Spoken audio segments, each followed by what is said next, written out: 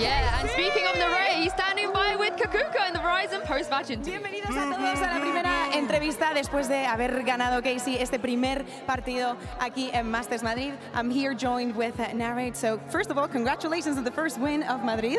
How are you feeling? Thank you. I'm feeling pretty good.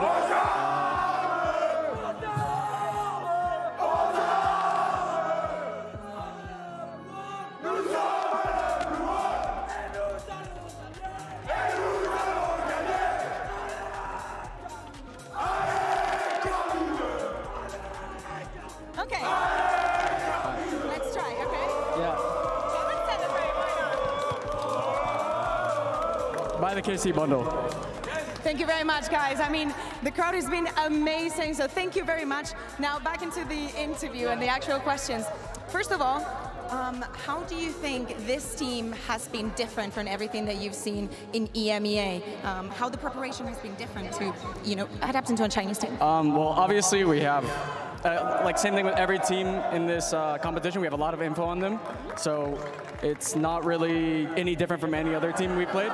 I would say that they're really good at making really good individual plays. Just absolutely, if you make any mistake, they will punish the fuck out of you.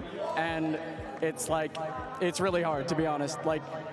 We can play perfectly, but if some guy just finds the perfect timing, he's gonna kill all of us. Okay, le he preguntado qué tal ha sido, ¿no? Prepararse para todo esto, para equipos diferentes a los que está acostumbrado en EMEA, y me ha dicho que la verdad tienen mucha información en los equipos, pero que la preparación es básicamente la misma. La información está ahí y sienten que FPX les ha castigado bastante, ¿no? En cada error que podían cometer, ahí estaban ellos para poner la bala. Of course, you had a brilliant performance, let's call it like that. How do you think this is going to translate into the rest of the tournament? Because of course you guys are the least experienced in some senses.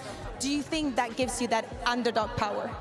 I mean, to be honest, we don't really see ourselves as underdogs or overdogs. We're just a team that we're gonna try to play every team as well as possibly can, just play our game. So I don't think it's really gonna affect us. Even though you saw at EMEA that we don't need stage experience. We're just the players that we are. We don't crumble under pressure, and that's it. Dice que no se derrumban ante la adversidad, que no necesitan esa experiencia y que todo el torneo debería de ser así. No se consideran que sean débiles o que vayan a sufrir por todo eso. Real quick, before I let you go, Chamber, Reina, of course, a lot of things that we do not see in EMEA. Was it hard for you to adapt onto all of that, or was it just the duels? To be honest, it's not that hard to adapt to. Obviously, we knew their comps before we played them, just because they played them in Chinese League. And so we kind of knew what we were going into, but also I feel like a lot of EMEA teams also play kind of crazy stuff as well. So it's not like we played against a billion different comps and scrims, and it's just preparation, and our preparation's really good, and we know what they're going to do, and we just execute. La preparación también por encontrarnos a agentes como Chamber, como Reina, cosas que no solemos ver en EMEA.